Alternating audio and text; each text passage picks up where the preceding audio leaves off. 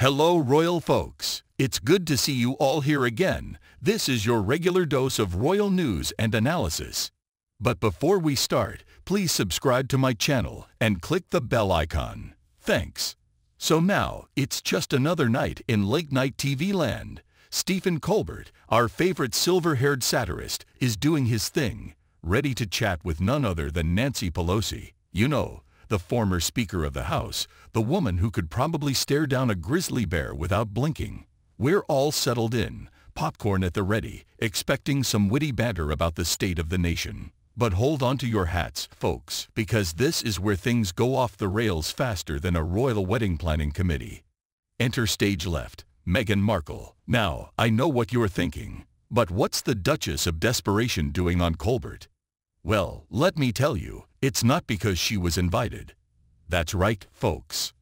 Our favorite ex-royal decided to crash the party like it was a family wedding she didn't get an invite to. And let me tell you, the chaos that ensued was more entertaining than watching Prince Harry try to understand how a regular job works. So there's Colbert, trying to have a serious conversation with Pelosi about, I don't know, probably something trivial like the future of democracy or the economy. You know, just light, fluffy stuff. And then, out of nowhere, like a heat-seeking missile locked onto the nearest camera, Meghan Markle bursts onto the scene. Now, I've seen some awkward moments in my time. I've watched Prince Philip try to use modern slang. I've seen Prince Charles attempt to fist bump. But this took the cake, frosting and all.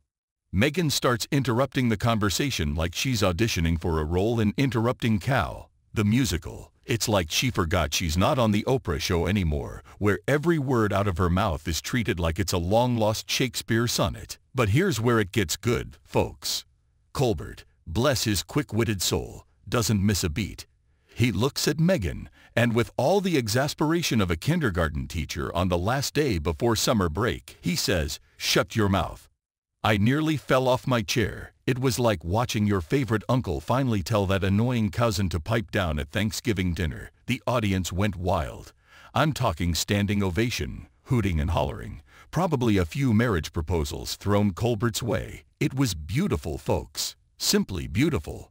Now let's break this down for a second. Meghan Markle, former actress, former royal, former relevant person, decides that what the world really needs right now is her input on whatever Pelosi and Colbert were discussing. Because clearly, her expertise on being a supporting character in a cable TV show and briefly being a royal makes her uniquely qualified to weigh in on matters of state. It's like she's playing a game of how can I make this about me? And let me tell you, she's going for the gold medal in that event.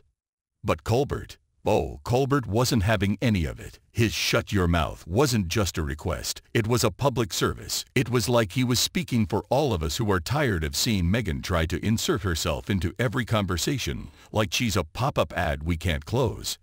And let's talk about the timing for a second. Nancy Pelosi, love her or hate her, is a political powerhouse. She's been in the game longer than some of us have been alive. She's faced down presidents, navigated political minefields, and probably knows more state secrets than James Bond. And Meghan thought this was the moment to jump in. It's like interrupting a masterclass to ask if anyone wants to hear about your high school drama club experience.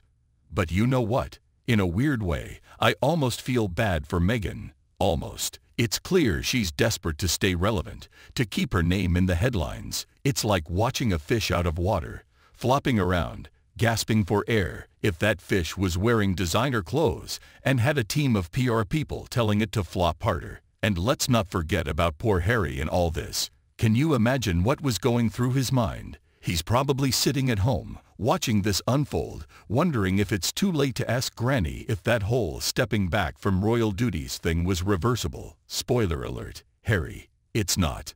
But here's the thing that really gets me. This incident, it's just a symptom of a bigger problem. We're living in an age where people think being famous is the same as being important, where having a platform, no matter how you got it, means you should use it, even if you have nothing of value to say.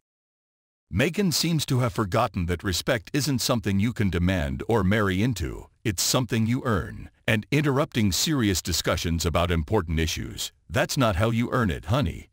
Now, I'm not saying Meghan doesn't have the right to speak her mind. Of course she does.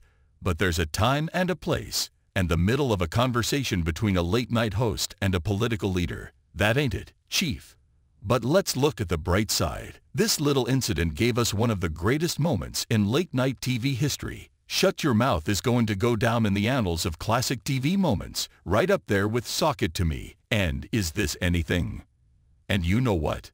Maybe this is the wake-up call Meghan needed. Maybe, just maybe, after being told to shut her mouth on national television, she'll realize that sometimes the best thing you can do is sit back, listen, and wait for your turn to speak.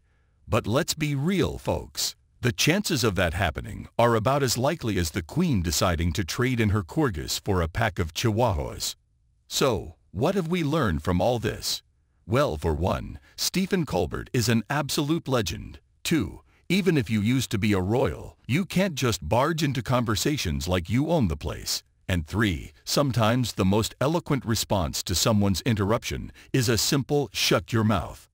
In the end, this whole debacle is just another chapter in the ongoing saga of Meghan Markle's quest for relevance. It's like watching a reality show, but instead of a house full of strangers, it's just one person desperately trying to convince the world that she's still important. But you know what? In a weird way, I'm almost grateful for Meghan's interruption, because without it, we wouldn't have had this golden TV moment. We wouldn't have seen Colbert's masterclass in handling unexpected situations. And we wouldn't have had the joy of watching an entire audience collectively think, finally, someone said it. So, here's to you, Meghan Markle. Thanks for the laughs, even if they weren't intentional. Thanks for reminding us that sometimes the best thing we can do is shut our mouths. And thanks for giving us all a story we'll be chuckling about for years to come. And to Stephen Colbert. Sir, you've earned your place in the pantheon of late-night legends. Your quick wit, your impeccable timing, and your ability to say what we're all thinking. It's a beautiful thing. Keep fighting the good fight, one shut your mouth at a time.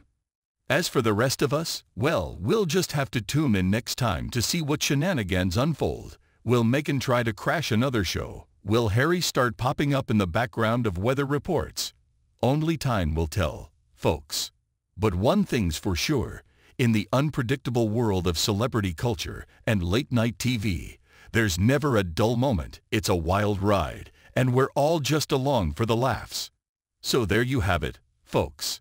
The day Meghan Markle learned that sometimes the best thing you can say is nothing at all. It's a lesson we could all stand to remember from time to time. This has been your friendly neighborhood royal commentator, signing off.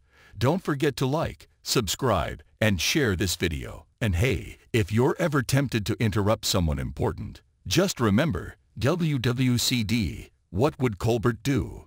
So stay tuned, my friends, because if there's one thing I've learned from watching the royals, it's that the drama never stops, and neither do I. Until then, folks, thanks for watching. We'll see you again with some more fascinating news about the royal family. Thank you.